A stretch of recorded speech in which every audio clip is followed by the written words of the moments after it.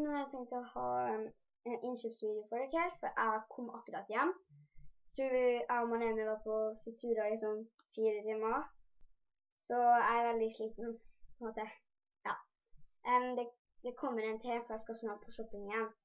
Da tror jeg bare starte en kveld.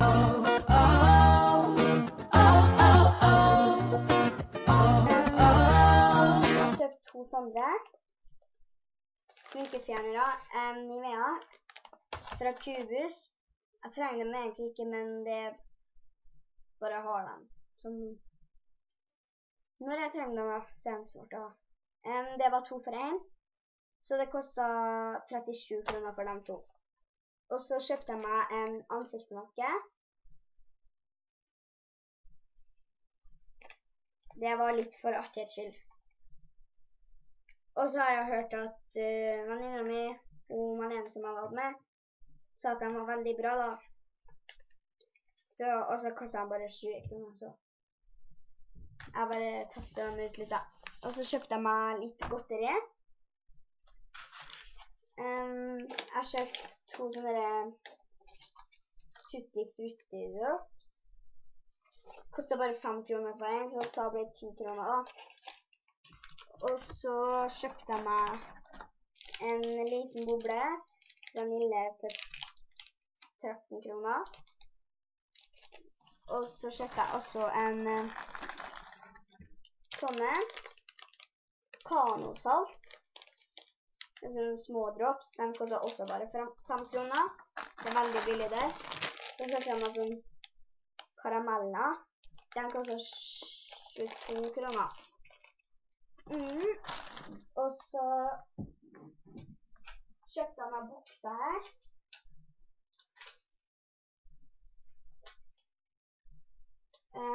Fra Kubus. Det er 152, som er slim fit.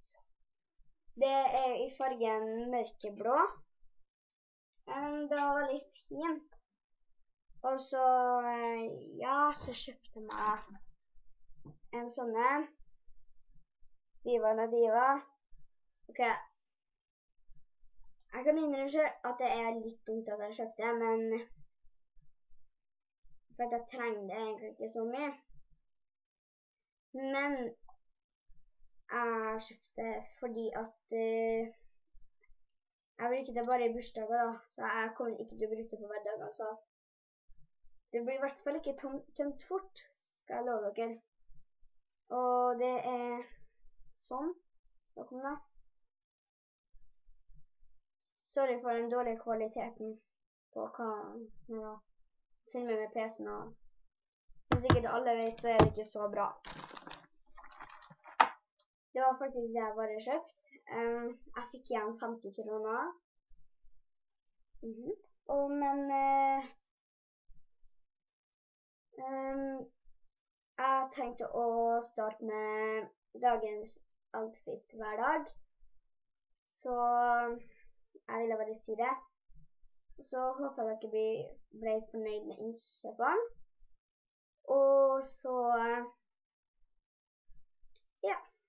Det var det jeg skulle si. Ok. Ha det!